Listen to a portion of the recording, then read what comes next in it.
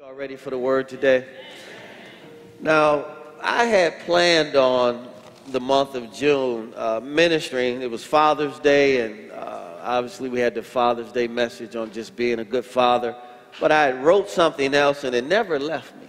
And so last night I was actually preparing to go in a different direction, and it just really never left me. And I've been doing this enough now that I know stick with where you're led and how he's leading you. And so it were two important messages I wanted to get in June. And one was just about being a father. And the other one I wanted to talk about was the male leader. Okay? And I believe this will be a real blessing to you today. I keep growing in this subject, obviously, because God is developing me more and more as a leader, not in the church, but believe it or not, as a husband and a father, which makes me effective in the church. And so I want to share some things with you that just I believe will be a great blessing to you. Ladies, really pay attention, especially single ladies. Raise your hand if you're single and you're female in here. Okay, pay attention today, okay? Then if you're married in here today, it's really going to help you know how to pray for, relate to, and deal with the male leader in your home. And if you're just a teenager in here, this is really God's blueprint for your life. This is how he wants you to grow, develop, what he wants you to become as you get older and become a man that he placed you in the earth to be. Let's go ahead and go before the Lord in prayer. We'll get right into this. I know it's a holiday weekend, so I only get 2 points. I'm committed to 2 points today, and then we'll just pick it up, let you all get back to enjoying your families and your weekend, okay? Father, we thank you today. We glorify you. We magnify you. Father, at this seventh month mark, I want to give you all the glory for what you've manifested in this young church, in this young congregation. Father, we absolutely know it could not have been done without your grace and your goodness. And so we love you, Father, and appreciate you for that. And as we go forth with your word today, Father, I know that your word is anointed. I'm confident that you've anointed me to deliver this word. And Father, I know they're anointed to receive the word. And so, Father, every burden will be removed today and every yoke will be destroyed because of that anointing. And Father, as always, I'll give you all the glory for all the good that you'll manifest today. In Jesus' name, and everyone that agrees with that prayer, shout it. Amen. Why don't you shake 2 or 3 people's hands, whether you're on the balcony, on the floor. Just tell them, God bless you. So good to see you today. Then you can be seated.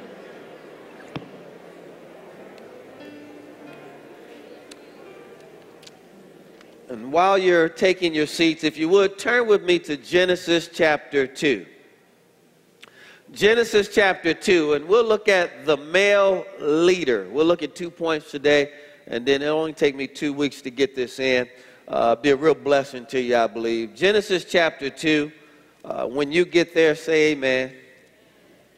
Looking at the male leader, okay? We know that God is intentional. Everything that God does has purpose in it. But when we don't understand what the purpose is, then, you know, I've always been taught and trained that when you don't understand the purpose of something, then abuse is inevitable. Would you all agree with that statement? All right, so if a male doesn't understand his purpose, then he'll actually abuse his role as a male, and so on and so forth. And we can really run that principle through a whole lot of things. And so when God really spoke both of them into existence in Genesis chapter 1, their spirits, God had purpose for that. So he created them together, and he said, let's create them in our image and after our likeness. And then in Genesis chapter 2, verse 7, we know that the man was formed out of the dust of the ground. But I want to go somewhere today because I'm talking about the male leader. I want to pick the story up in verse 21. We know before that God gave man responsibility, put him in the garden. He had roles, and all of those things were really strategic on God's part to help man understand why he was in the earth, okay? And then let's pick the story up in Genesis chapter 2:21. And the Lord God caused a deep sleep to fall upon Adam, and he slept, and he took one of his ribs. How many? One of his ribs, and closed up the flesh instead thereof. One is symbolic of something. When we're talking about a male leader, there's really one woman for every man, not 25. 25 confuses him and gets him outside of his purpose. Now, I'm not saying there's one specific one, but once he chooses, she is the one. All right. It's getting ready to be a tough group this morning, huh? All right. And so now, every male, I want you to understand that once you make the choice, that choice is for life. That's God's will for your life. One woman for every man.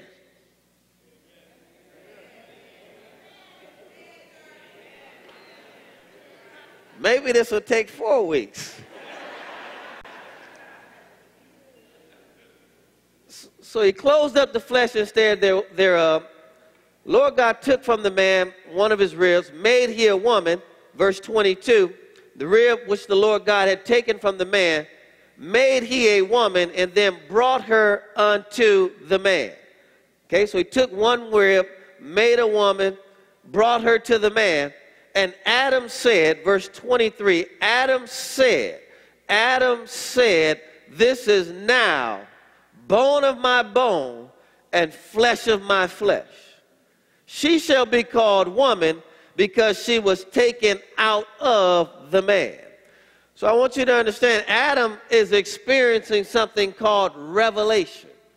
Adam gets a revelation right at that moment, soon as he sees her, that she is bone of my bone, flesh of my flesh. And understanding is that she was taken out of me to be brought back to me. So Adam is seeing some completeness here. Adam is seeing that what was missing has now been brought back. So we understand that a woman completes a man.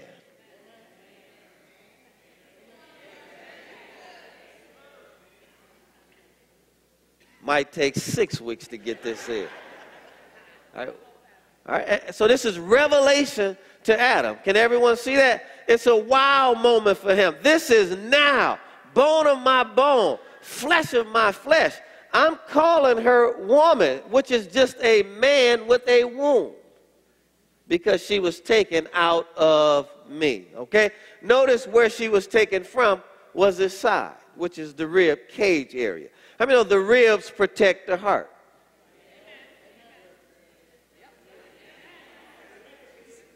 Oh, Lord. All right. Without that rib cage, the heart is exposed.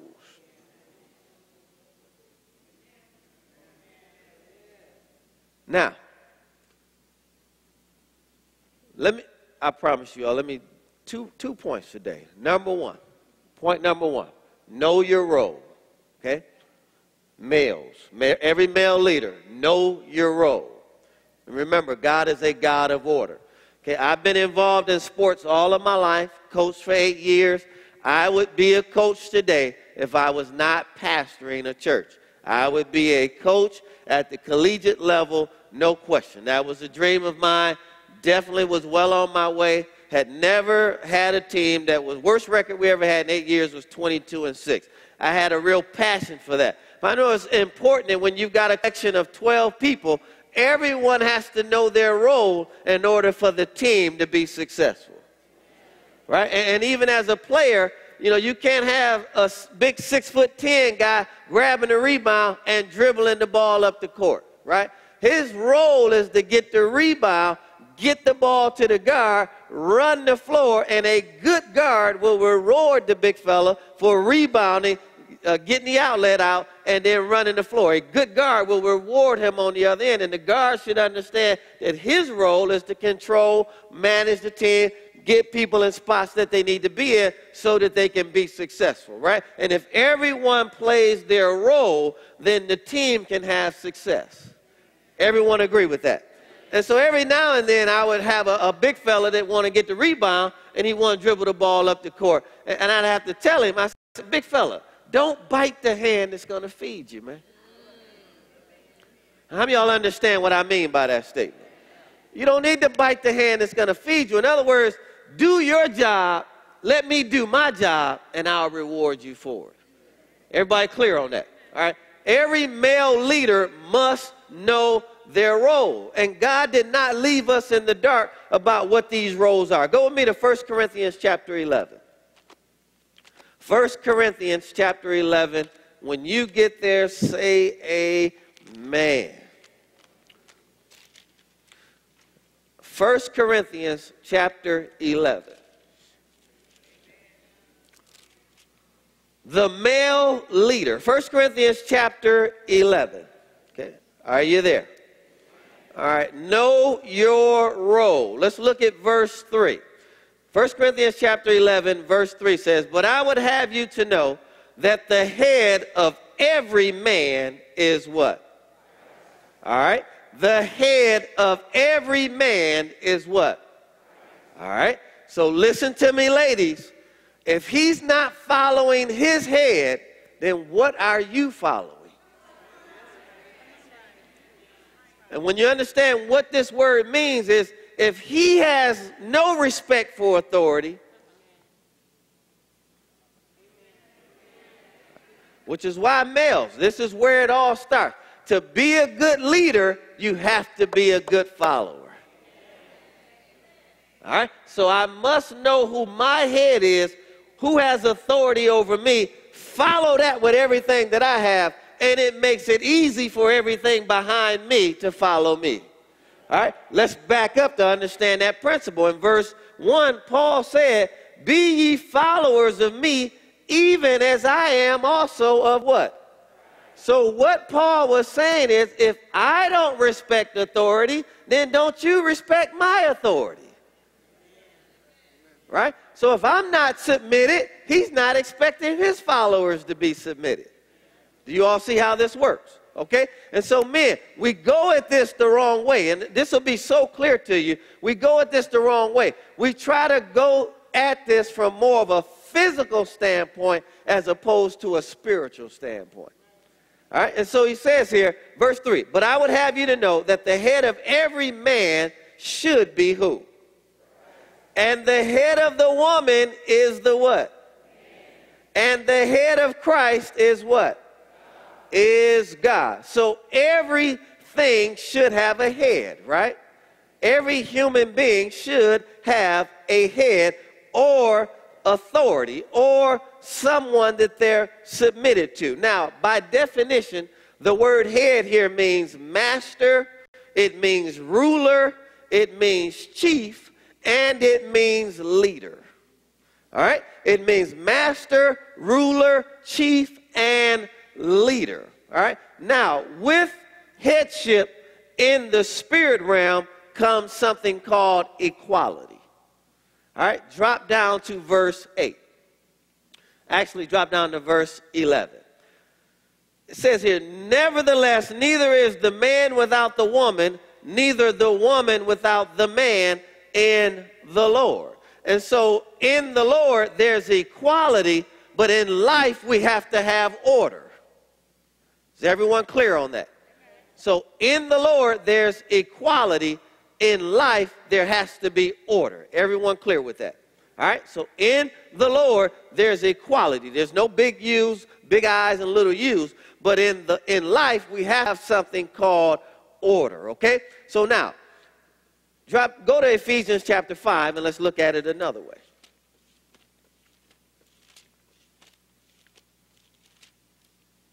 So males, we have to be submitted, fully submitted, and respect Christ as our authority if we want everything under us to be fully submitted to us and respect us as their authority. Do you all accept that as true? All right. Now, Ephesians chapter 5. Let's look at verse 23 here. The male leader. This is every male's job description, every male's role.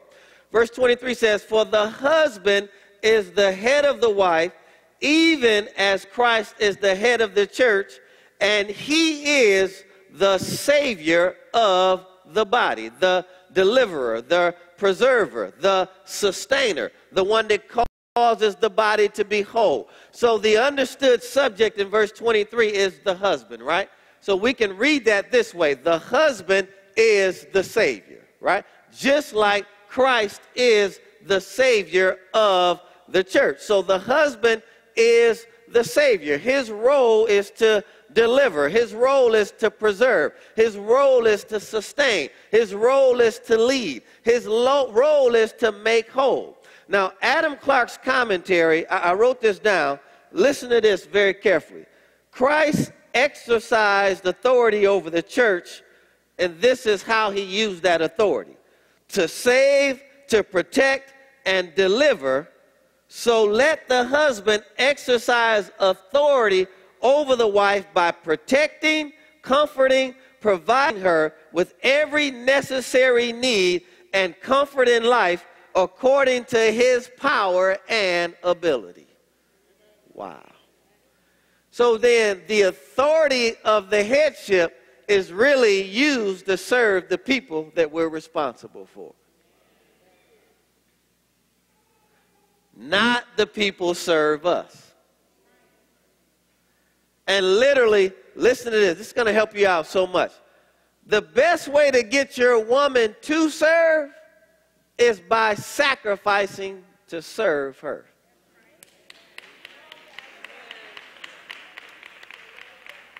See, all the ladies want, all the men want, it is not going down like that. Okay, now we're going to walk through some examples of this. Why do we love Christ? Because he first. Who did the loving first? Okay? All right. And we did what? We responded to that. All right? Now, let me let the word do all the work today. Drop down to verse 25. Let's look at it another way. The male leader. Husbands, love your wives, even as Christ also loved the church.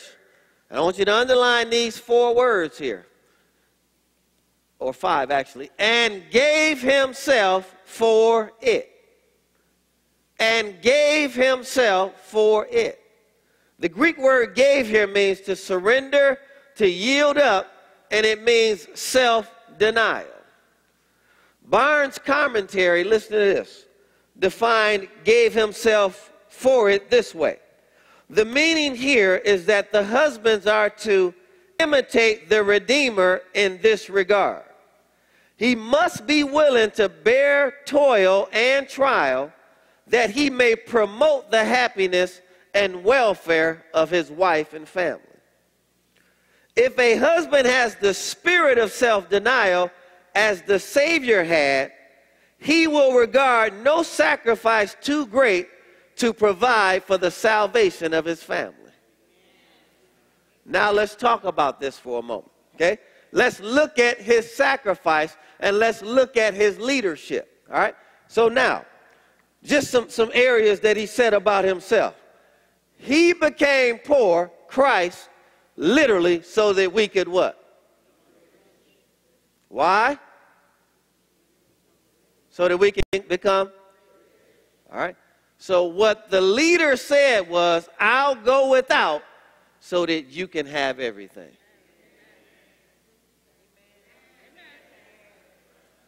That's a leader. That means everyone else eats, and if it's nothing else, I go hungry. All right, everybody clear? Let's look at some other aspects of this. He took sickness and disease so that we could be what? All right, so then he bore the punishment so that the church didn't have to. So that means any pain, any sacrificing, that needs to be put on the male, not his family.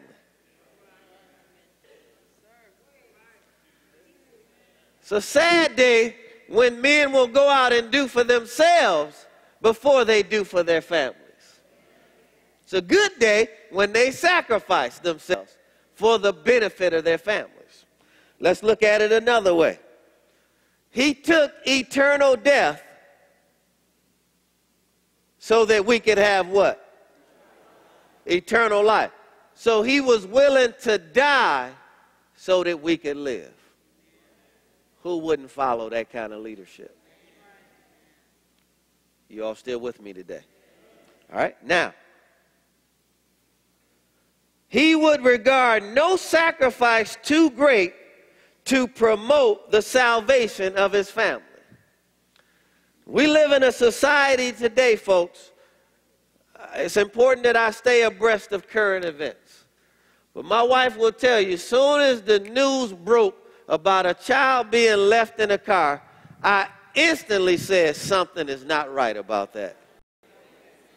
I didn't judge. I didn't do any of that. But my instincts, my paternal instincts kicked in and said something is not right about that.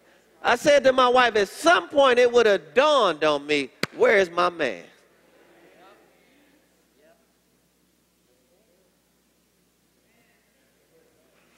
We can go on and on and on today. We were watching a story last night on, I believe it was MS, I can't remember which Stella, but it was a pastor who had, well, let's just get on with the message. I think you all get my point, right? We need more male leaders in the earth who are willing to sacrifice for their wife and children, not sacrifice their wife and children. There is a difference. I think I'll say that again. We need more male leaders today who are willing to sacrifice for their wife and children and not sacrifice their wife and children. Go with me to 2 Thessalonians chapter 3.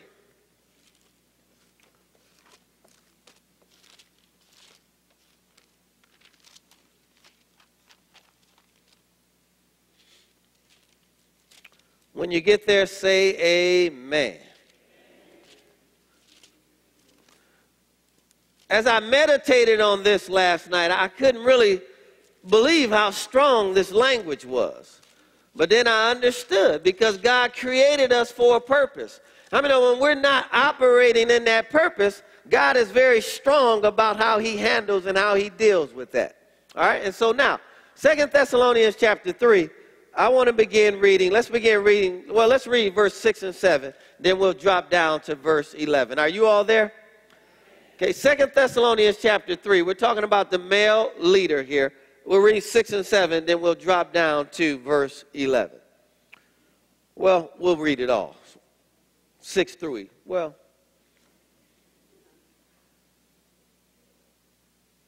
I'll see. Let's just start reading at verse 6. Now we command you, brethren, in the name of our Lord Jesus Christ, we command you, Paul writing to the church at Thessalonica, that you withdraw yourselves from every brother that walketh disorderly, and not after the tradition which you received of us. For yourselves know how you ought to follow us, for we behaved not ourselves disorderly among you. Neither did we eat any man's bread for naught, but we wrought with labor and travail night and day. Watch this, that we might not be chargeable to any of you. Not because we have not power, we have the authority to take up an offering, but to make ourselves an example unto you to follow us. And the example was that they were willing to work and not accept something for free. All right, watch this now. This will bless you today. Not because we have not power to make ourselves, but to make ourselves an example unto you to follow us. So then people follow what you do, not what you say. Right? So the days of just do what I said, that does not work. Don't worry about it. You just do what I told you to do. That no longer works. What people do is what they see you do.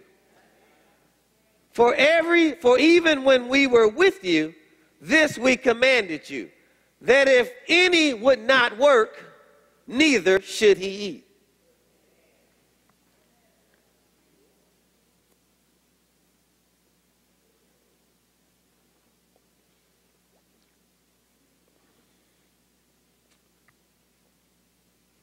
No work, no food. Yeah, every head bowed, every eye closed in prayer. Say that with me. No work, no food. All right, I'm going somewhere with that today because there are situations, there's balance to this, right? Okay, let's keep going. I'll get to that. For we hear that there are some which walk among you disorderly, working not at all, but are busybodies. Now, it's something when you get a male out gossiping.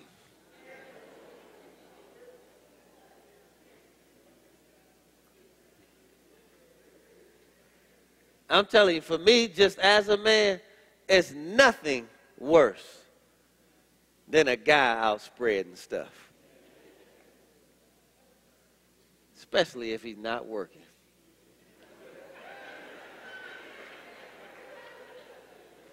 He can figure out what's wrong with everybody else. Can't figure out what's wrong with himself. I think I'll take 8 weeks to minister this series. Now, verse 12. Them that are such, we command and exhort. Then I had to read this several times. By our Lord Jesus Christ, that with quietness they work and eat their own bread.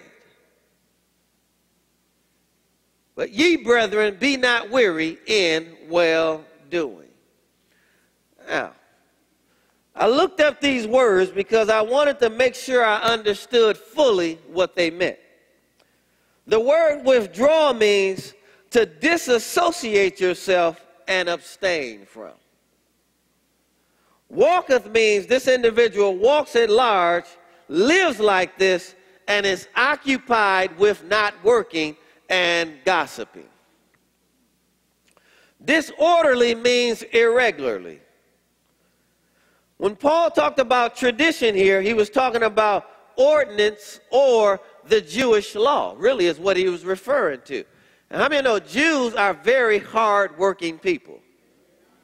Would you all agree with that?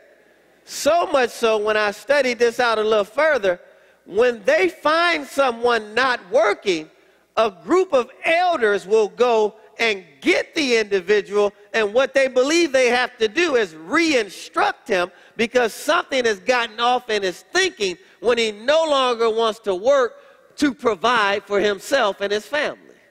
Isn't that interesting? I mean, we would spend months just visiting people. Because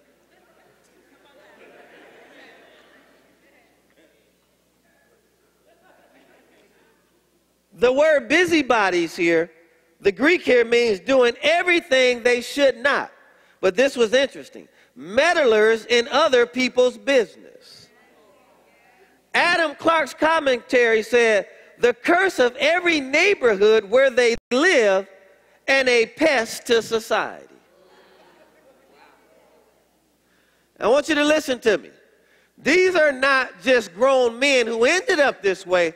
These were little boys who were allowed to be that way and then grew up to be men that's all they knew.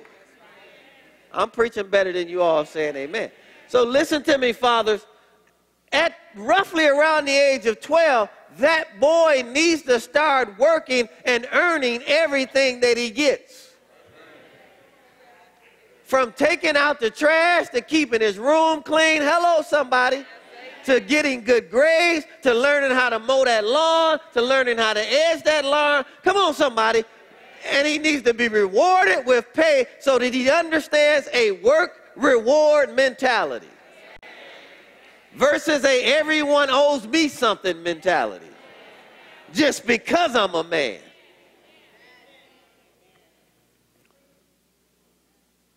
I'm taking 16 weeks on this series. God Almighty is the author, the creator, and the originator of the concept of family. So God has a divine order, and he's given divine instructions for every family member, in particular the male leader. Because the male leader is the foundation for how everything else will go. Wrote this down. Listen to this. Challenges begin in our society and in our families when there is either ignorance of proper roles or refusal to submit to God's ordained order. So then we must learn who's who in the home and in our society. Society is utterly confused about order in the home and must only look to God for this answer. Now, on what day was July 4th? What day was that? Friday. On Friday, we went to Lenox Mall. We did not know it was a fireworks concert. We did not know. My daughter wanted some shoes, Googled them, found out they were at Lenox Mall. We just went to Lenox Mall to pick these shoes up, and wow, we didn't realize the whole city of Atlanta would be at Lenox Mall on this day. And so we live in West Cobb, right? We're actually getting ready to move to Gwinnett County. And so we live in different places. And so when you don't go into the city, you forget about really what's going on in the city. And let me tell you something. I saw more boys who did not know who they were. It grieved me. So much so, stand up for a moment. This is what my daughter did. Stand on that side. She was walking. I was kind of like on the side. We had them two in the middle. And because, I mean, it was just, I mean, it was public displays of confusion. And that's all I'll say. And I'm being very nice about that. So much so now, they've gone from sagging to my butt is showing. And see, all it was, there was no father there to kick him in his butt. Because that's all he would have gotten in my home was a size 11 imprint. But it's gone to this level now, where it's no longer my underwear. It's I'm walking with my actual butt showing. Now, I don't know about you, but that's just nasty. That's poor hygiene. Anyway, I'm getting off. So my daughter, we're walking and we're watching all of this. And I'm like, wow, this is the most confusion I've ever seen. And it wasn't just males, it was males and females. So it's no longer any more shame in this. I saw more tattoos on women's chests. It grieved me. We've got a lot of work to do. See, while we're sitting in here, we got to get out there. We're walking, and my daughter just grabs me. She says, "Daddy, what is all of this?"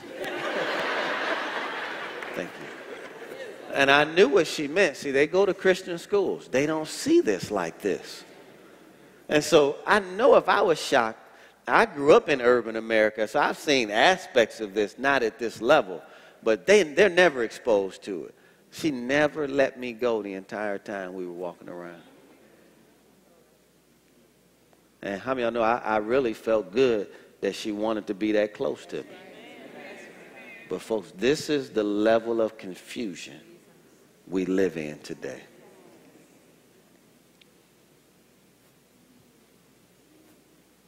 I'm talking, if I had to put a percentage on that,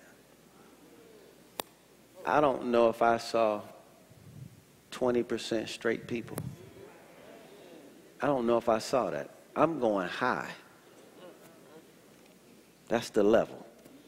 And most of these were concentrated with young people. So much so, this one group was a gang. But it was and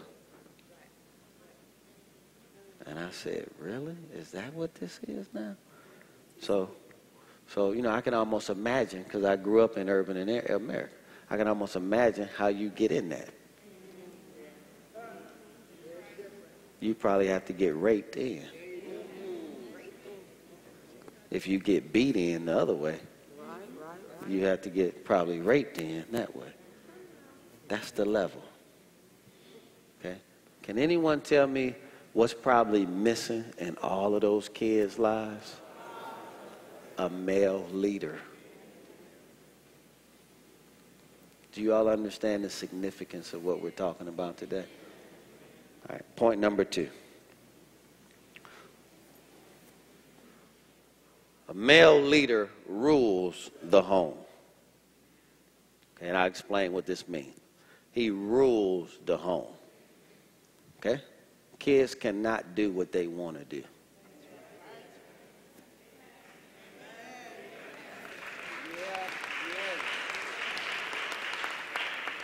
All right, now, he rules the home. Go back to Genesis chapter 2. This is so serious to me, man. I don't know how we go at this, but we've got to help, man.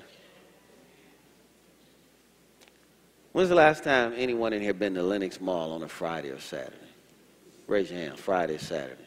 Is it like that all the time? Oh, so that wasn't a special day. That didn't have anything to do with the fireworks and the concert. Oh, that's just...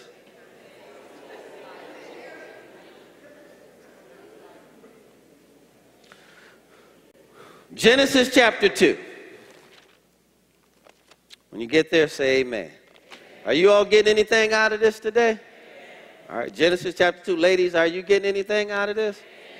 All right, do not, single ladies, choose a man who is not submitted to Christ. Period. And I'm not talking about he's working on it.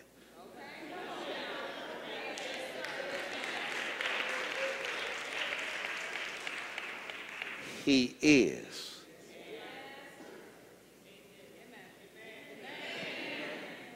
It's so easy to compromise. Today, you don't know what you're getting. Emory did a study on HIV. It is... Atlanta, I think, is the second largest city in the United States of America of HIV victims. See, if sex is so good, why is it creating so much harm? Because it's only good within the context of a marriage. And if I was in a real strong, convicted church, man, they would have said, man, say that again, Pastor. Stay right there, Pastor. Stay right there. Stay right there. Not, move on, Pastor. Move on. If sex was so good, why is it hurting so many people? It's because that wasn't God's purpose for it. Sex is only good within the context of a marriage.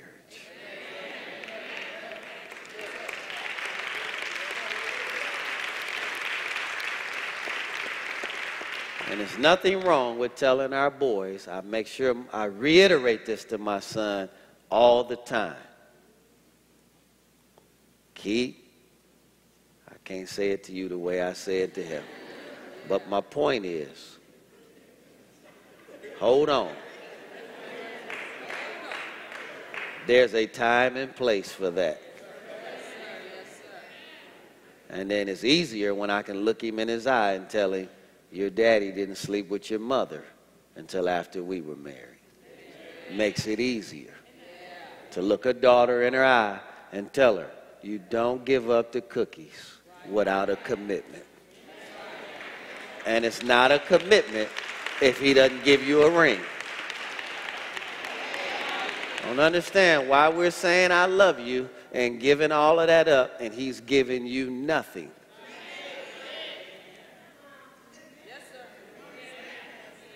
Once again, if I was in a real strong, convicted church, the support I would get on these kind of statements would be just unreal. I mean, it would be mind-blowing, the support on truth like that.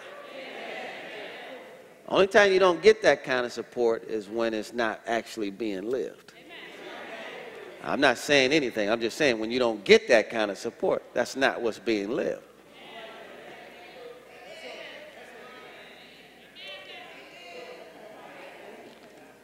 Where'd I tell you to turn?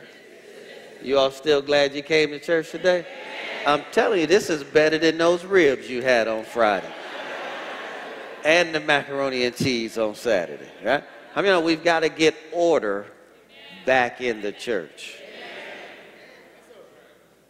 It's interesting that they said disassociate yourself and abstain from that type of behavior.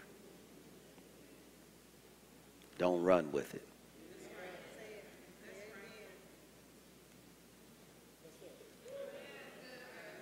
We don't judge it, but we don't run with it. See, if all your girlfriends are loose and sexual,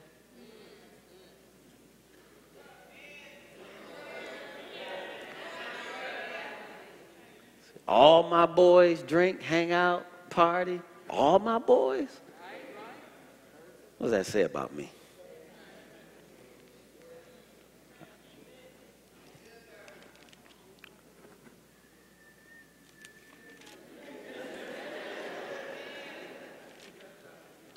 And you know, most pastors will be scared to talk about this stuff in church because they think the offerings will go down.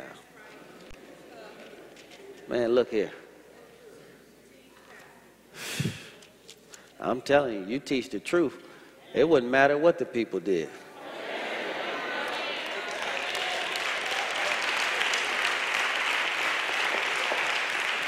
God will send that money from overseas if he had to, because he wants the truth to get out. He doesn't want a pastor that can be bought by the people. Genesis chapter 2, rule the home. We'll close with this point. Genesis chapter 2, rule the home.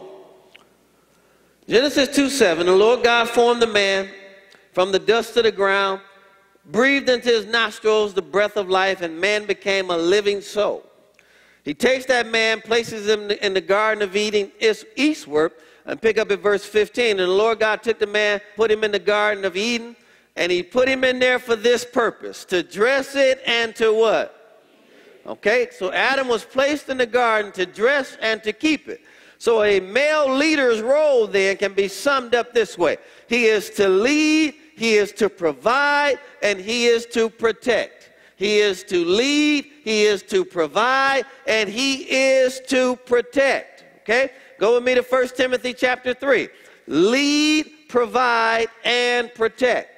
Now, when you all think about protection, sure, we have an enemy, and his name is Satan. But there are greater enemies that Satan uses that we need to protect our households and our families from, and I'll talk to you about those in a moment. Let's get through this. 1 Timothy chapter 3. When you get there, say amen. All right, 1 Timothy chapter 3 says, this is a true saying. If a man desires the office of a bishop here, that means overseer or leader is what that word means. He desireth a good work. But notice he has to desire that, doesn't it? Then it goes on to say, it's interesting that the first thing he says, and I want to spend some time here. Let me pull this up. I want to get to this point here. This was revelation to me. It was something that I knew, I understood in principle. This drove it home for me a little bit further. I never looked at it like this. The Lord said, back up. What was the first thing I said about the leader? And I said, okay, let me dig into this a little further. Watch this now. 1 Timothy chapter 3. A bishop then must be what? Okay, or a leader or an overseer must be what? That word blameless there is very important for us to understand. The leader then must be blameless. How far do I want to go with this?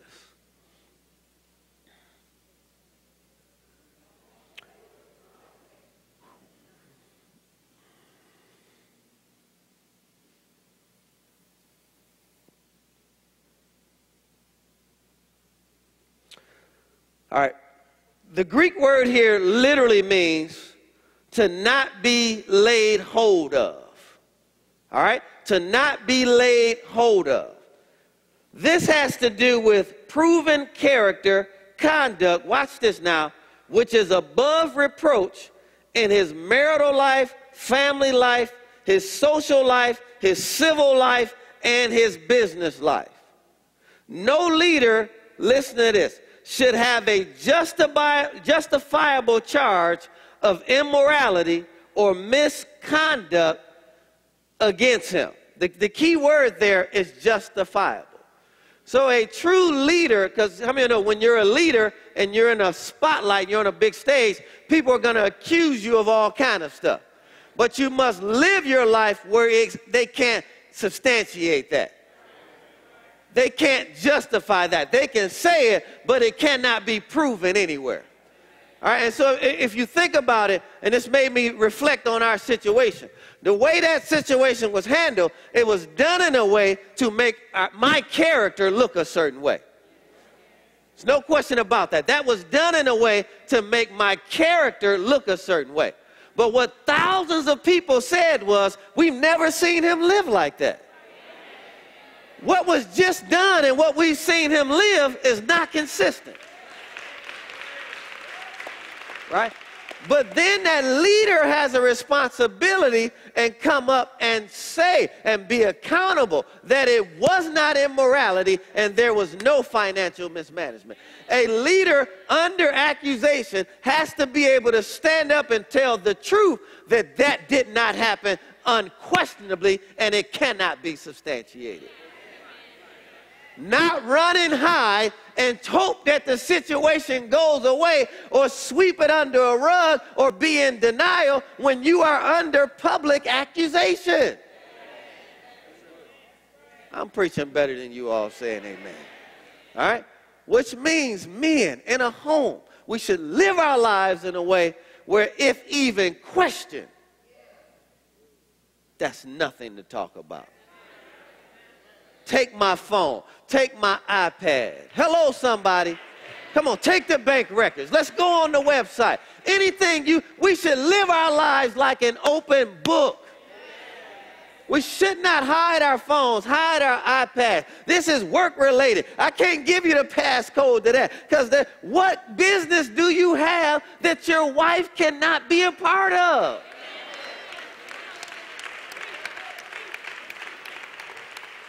I'm talking about the male leader. The first thing that God says is he has to be blameless.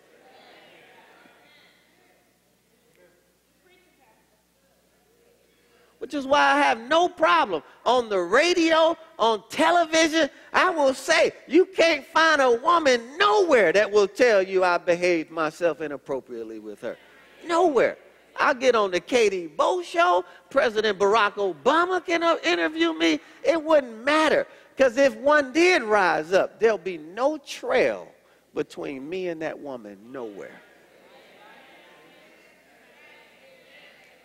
I hear the ladies saying amen. I'm taking 20 weeks to get into this series. Because I don't hear enough men out there saying amen.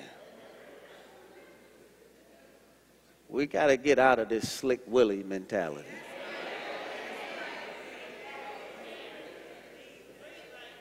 Trying to trick everybody. Fool everybody. I'm done for today. Because it's too much here, and I promised you. Let me tell you, it's so much in this because I want to take my time. It'll still be 2 weeks. I'm going to come back to it. But we're going to deal with the male leader. You'll never find a male leader hiding.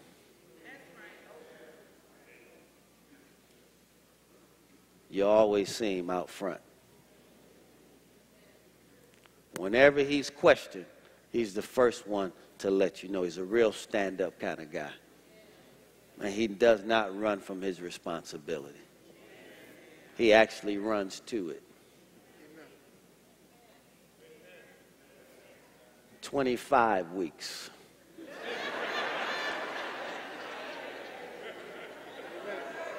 Until I get a stronger amen from the men in here. Sending all the ladies home today, and you stay.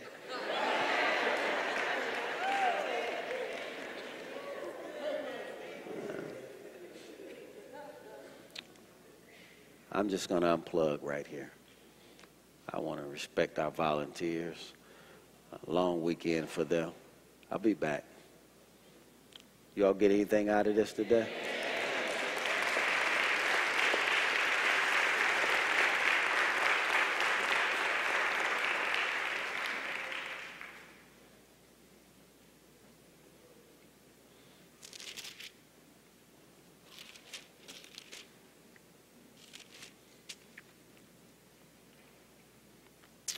Never saw that like that before. First thing he said about that leader, it's got to be blameless.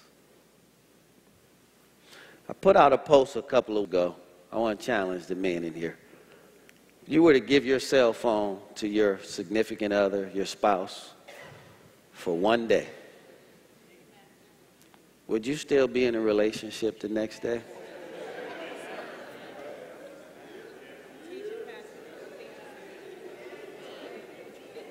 Some of these fellas in here like, hey, man, what's it? Hey, man, hey, I'm a grown man, hey, man, you know, how I live my life, man, well, hey, man. You can almost feel the tension rising in here a little bit, like, that's personal, you know what I mean? You don't get nobody my phone, man, what are you talking about, man? But think about that for a minute. Can they get your laptop? Go through your history without you deleting it.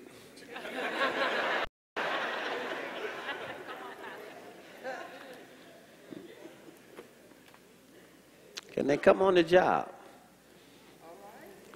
when you're not there and talk to people? See, real character is not who you are when you're with your family. Real character is who you are when you're not with your family. That's the leader that you really are.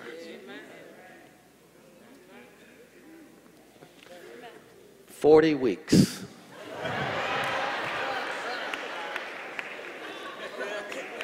Because I'm not getting no male support out there. They're just staring at me right now. Something to think about, though, isn't it? If I just gave my cell phone for one day, unlocked, which means she can see every text, everything that comes through there. That's blameless.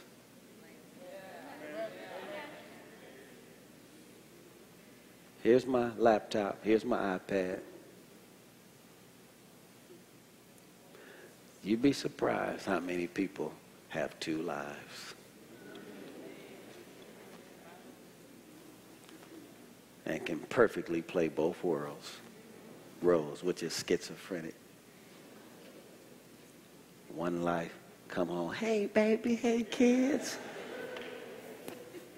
Story we were watching last night, pastor had two lives.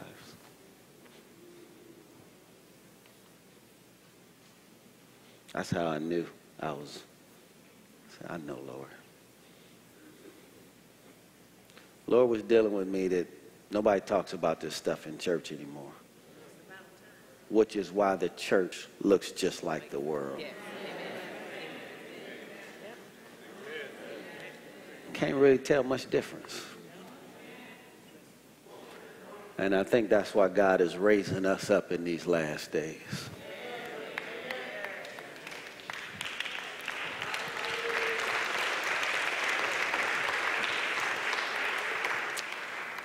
because I don't have a price tag.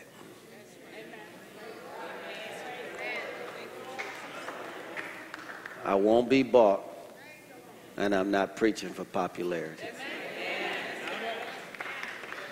I'm preaching for results. Hallelujah. 60 weeks.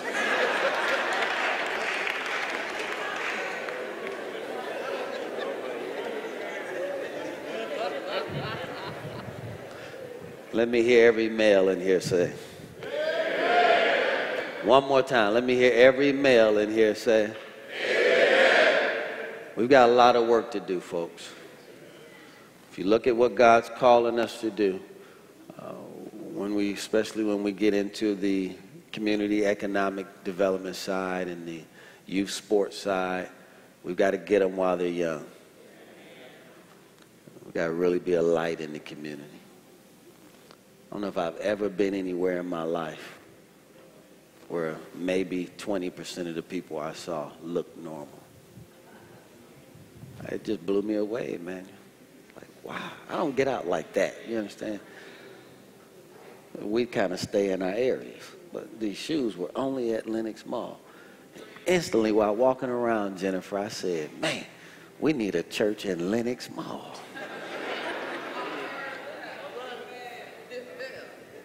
Because I know kids, I'm a former youth pastor, they'll come hear the truth. It's just nobody's telling them the truth. Somebody's telling them that, so they're conforming to that. The moment they hear something different, man, they'll instantly make the adjustment. And then not only just hear something different, but you're going to love on them and show them how to do it, and take them places and invest in them, man, educate them. Hello, somebody. You just got a lot of work to do.